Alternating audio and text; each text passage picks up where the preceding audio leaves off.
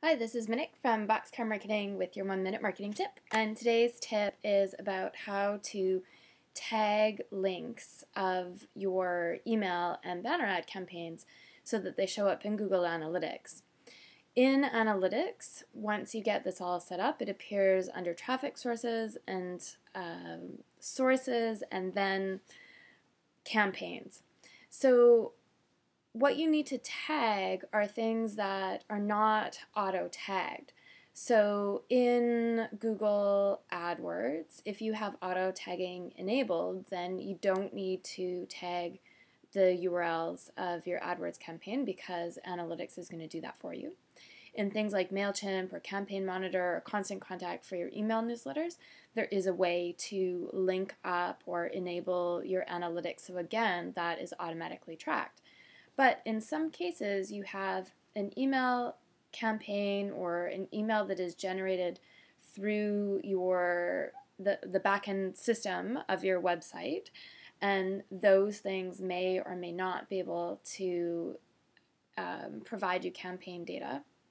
So, for example, maybe you have an email that goes out to clients that is like a tell 10 friends form on your website, and the email that arrives to people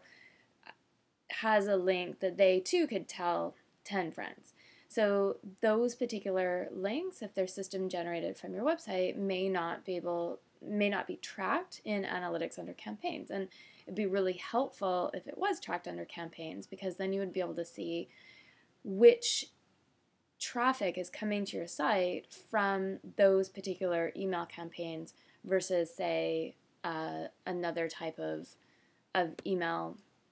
or forward to a friend style email that is happening outside of things that you're already tracking. The same is true if you have banner ads on a bunch of different websites. You want to be able to track and understand what traffic you are acquiring from those various campaigns so that you can create goal reports that will show you which campaigns convert the highest on your site, which ones bring the most traffic that has the most value to you.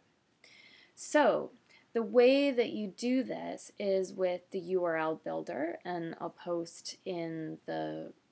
description field the direct link to that, but if you just search Google URL builder, you'll find it, and it's a way to generate a URL that is going to tag the campaign source, the medium,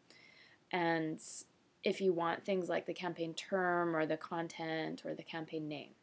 So, for example, if you have a banner ad that is on, say, the National Post or the New York Times, then in this little URL builder form, you're going to enter into campaign source, New York Times or National Post, whatever the source of that campaign is.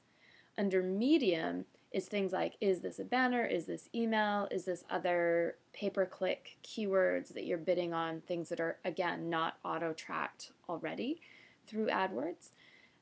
Campaign term would be things like, this is for our Vancouver audience versus this is for our Ottawa or Toronto audience or our San Francisco audience. Term for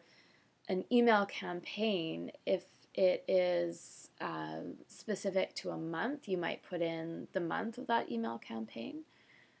Campaign content would be if the ad copy on that banner ad is different for version A, version B, version C, you might put in whatever the headline is as that ad so that you have a better idea of which ad was driving the best content, because if you have 3 different ads that are showing up on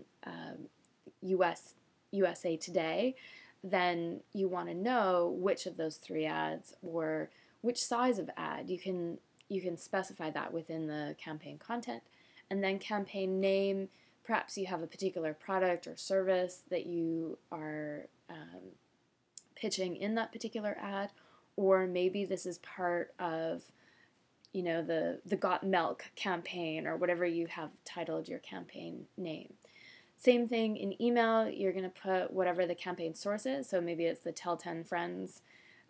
auto email source, you're going to create a name for that source, and then campaign medium will be email,